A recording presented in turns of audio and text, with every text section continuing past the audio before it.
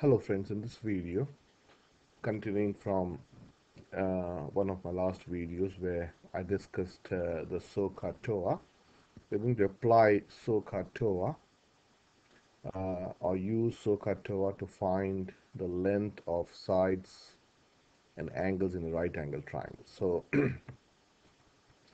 I have made an acronym which is LDAC. Okay, this is, I call this the steps of success, or if you want to make it short, that too, that is SOS, steps of success. Now what does this mean? Now, to do any example of finding sides or angles in a right angle triangle, if you follow these 4 steps, you will probably never go wrong if you go through the steps that I have proposed here. So the first step is, whenever you have an example of finding the length and angles of a right angle triangle, first thing that you do is label the sides and angles in use. I'll explain that. So first thing is to label, then you have to decide which to use. Now, if you're dealing with O and H, that is opposite and hypotenuse, you have to use so. Okay, now if you're dealing with adjacent or and hypotenuse, you will be using ka. But if you're using, I should have, to R should have been written like this, TOA, sorry, to R, okay, TOA. Okay, so if you're using opposite and adjacent, you will be using 10. I'll explain how to use this as we go. The third is to apply the correct formula. That means, okay, if you want to find O, you cover up O and then you multiply. I'll come to that later. Okay, so the first let me take one example. Okay, now before I go to the examples, let me also acknowledge. Now these examples have been taken from a textbook. Let me bring this down. Yeah, this textbook is a New Zealand textbook made for New Zealand students. It's called Maths and Stats of Year 10. And these are the name of the writers, and you can get more details from this website. Okay, so I want to give credit or acknowledge these authors for giving for the textbook that they have made. Okay, let us start with a very simple example. Okay, the first example, okay, so I'll go over the steps. Okay, so let us the first example. So you've got a right angle triangle, and you have this angle. Now these triangles are not drawn to scale. So the question is, you want to find, for the given triangle below, find the value of x correct to 2 decimal places. Okay, so yeah, you want to find x. Okay, this angle is 23 degree and this is 1. So the first thing that I told you is label. Now I will not label this side because we are not dealing with that side.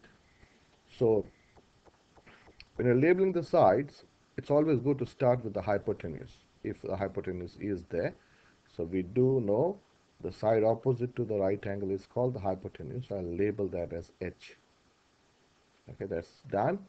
Now you have to decide whether this is an opposite side or an adjacent side. So, well, I know this is the angle under consideration. So this is the angle, this is the opposite side.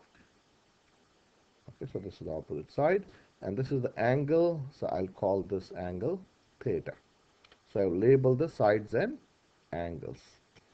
Okay, so that is done. I'll label the sides and angles. The second is to decide the formula. So look at, you got O and H, so we have to use so. So I've decided so is what I'm going to use. Okay, that's done. Now you have to apply the formula. Now to apply the formula, I propose that you cover up what you want to calculate. Okay, so what I mean is cover up. So let me cover up. Try to cover up.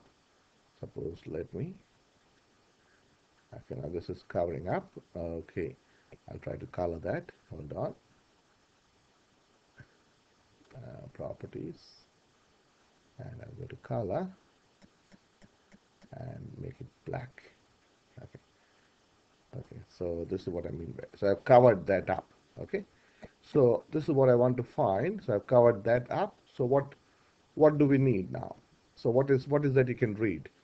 S and H are sitting together. So as you have covered this up, these are sitting together, so you have to multiply these two. Okay? Okay, so my answer would be O.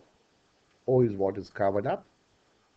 O is equal to S times H. Just like that. Now I have to, the last step is calculate. Apply and calculate. Now before doing that, what is my O? O is X. S stands for the sine of the angle. So I'll say sine of 23 times hypotenuse, which is 1. So X would be, I'm going to use a calculator. So this is my calculator. My calculator is always set on radians, so I have to change my to degrees because we're dealing with degrees. So what I have to do is sine 23 times 1, just like that. And the answer is 0.39 into decimal places. Okay, so the answer is X is 0.39. Units are not there, so you don't need to write the units, and that's your answer. Okay, okay, now what's the next question? Okay, so let me remove the, okay, so this is what I'm going to cover up. Okay, okay, the next question. Okay, let me, so again here the same thing. Yeah, first you have to, I would like you to do it yourself. I'll give you 2 minutes for you to do it. Okay, you can pause this video and try to do this example yourself. Okay, so yeah, again this is the angle, so I'll name that as theta. So this is your hypotenuse and this is your opposite. Again, we have to use, we have labeled the sides. See, again I have not labeled this because we are not dealing with that. Okay, now the next is you want to find O. So this is the formula that you're going to use, so I'm going to cover that up. So cover that up, and now what is that you can see? O is equal to S times H. So I'll write O is S times H. Now S is always for the sine of the angle. Now O is your X, is sine 43 times what is your H? H is 2. So again use a calculator, get a calculator out, menu. Unfortunately I have to do the setting every time, so I want to go to degrees. So sine 43 times 2. That will give me 1.36 rounded to 2 decimal places.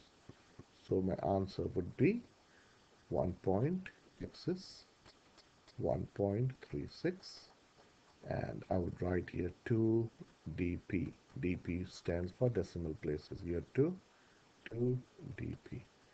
I'll continue this in the next video. Thank you.